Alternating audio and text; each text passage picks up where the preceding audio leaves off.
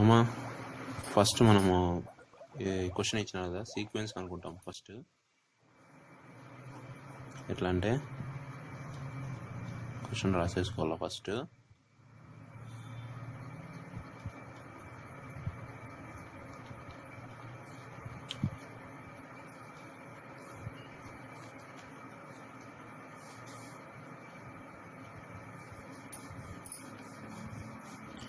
ఓవరాల్గా least value తీసుకోము. First 1 2 3 4 ఓవరాల్గా లీస్ట్ వాల్యూ తీసుకుంటే మనకు 1 ఉంది.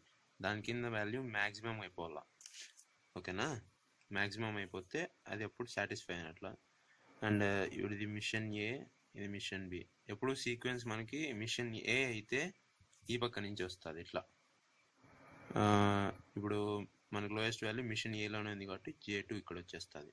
నెక్స్ట్ మిషన్ బి అయితే ఈ పక్క నుంచి వస్తుంది. ఓకేనా?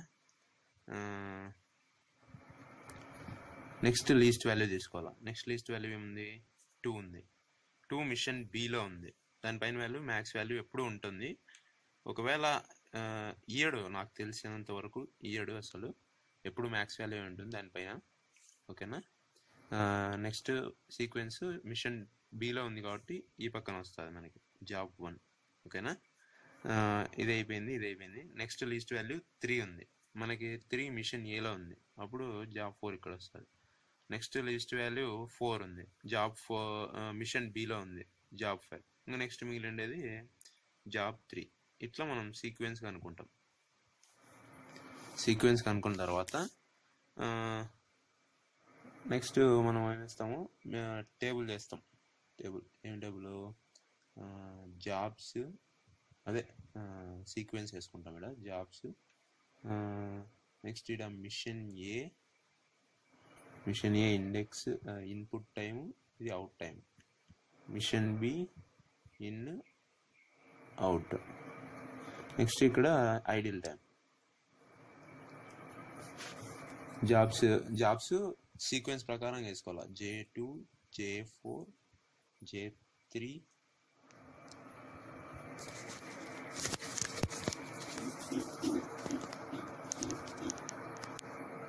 J3 J5 J1.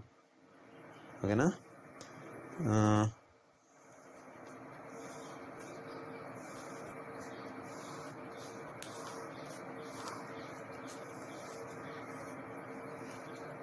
మనకి ఎప్పుడు ఇక్కడ ఇన్లో ఫస్ట్ 0 వస్తుంది. ఇప్పుడు జాబ్ 2 మిషన్ ఏ వాల్యూ, జాబ్ 2 మిషన్ ఏ వాల్యూ చూడు, ఇక్కడ చూసుకోవాలా. ఇక్కడ జాబ్ 2 మిషన్ ఏ వాల్యూ అంటే 1 ఉంది. 1 ఇక్కడ వేసుకుంటాం. ఆ 1 మళ్ళీ ఇక్కడ ట్రాన్స్ఫర్ అయిపోతుంది. 1 ఇక్కడ ట్రాన్స్ఫర్. J4 మిషన్ ఏ వాల్యూ, మిషన్ ఏ 3 ఉంది. 3 ప్లస్ 1, ఈ 1 ప్లస్ 3 ఈజ్ ఈక్వల్స్ టు 4. 4 మళ్ళీ ఇక్కడ ట్రాన్స్ఫర్ అవుతుంది. J3 మిషన్ ఏ వాల్యూ 9. 4 ప్లస్ 9 13 మళ్ళీ ఇక్కడ ట్రాన్స్ఫర్ అయిపోతుంది. J5 మిషన్ ఏ వాల్యూ 13 ప్లస్ 10 23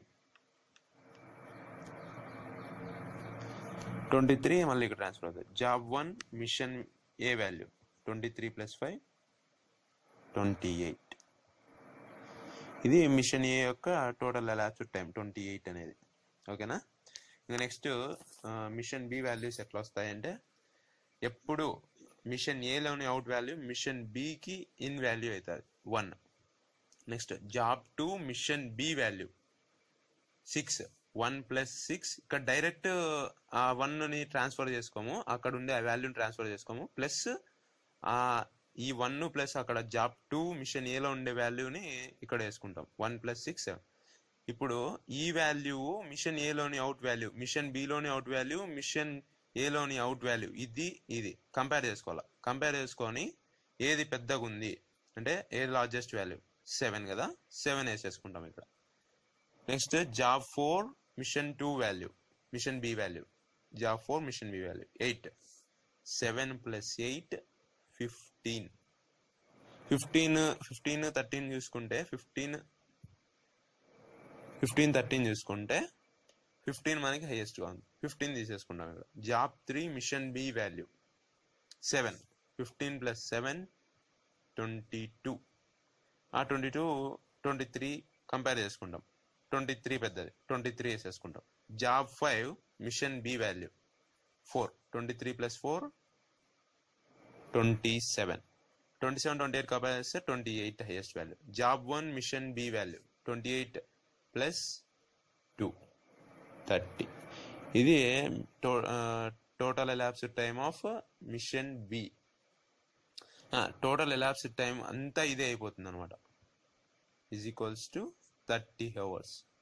మళ్ళీ ఐడిల్ టైం ఎట్లా కనుక్కుంటామంటే ఈ రెండిటి మధ్య ఈ లైన్స్, ఈ రెండిటి మధ్య డిఫరెన్సెస్ కనుక్కుంటాం. ఈ 1 అట్లే ట్రాన్స్ఫర్ అయిపోతుంది, ఎందుకంటే ఇది డైరెక్ట్ అట్లే ట్రాన్స్ఫర్ అయిపోతుంది. ఎందుకో మనకి తెలియదు, గుడ్డి గుర్తు పెట్టేసుకున్నాను నేను కూడా. 7కి 7కి ఏమైనా డిఫరెన్స్ ఉందా? లేదు. 15కి 15కి ఏమైనా డిఫరెన్స్ ఉందా? లేదు. 22 23కి 1 ఉంది, 27 28కి 1. నెక్స్ట్ మిషన్ ఏ ఐడిల్ టైం. మిషన్ ఏ ఐడిల్ టైం ఏమైపోతుంది? Total elapsed time of B, total elapsed time of B minus total elapsed time of A. 30 minus 28 is equals to 2. ఓకేనా? Next machine B idol time. ఈ total చేస్తే idol time, ఈ యొక్క idol time total చేస్తే machine B idol time వచ్చేస్తుంది. అంటే 1 + 1 + 1 = 3. ఇది job sequence.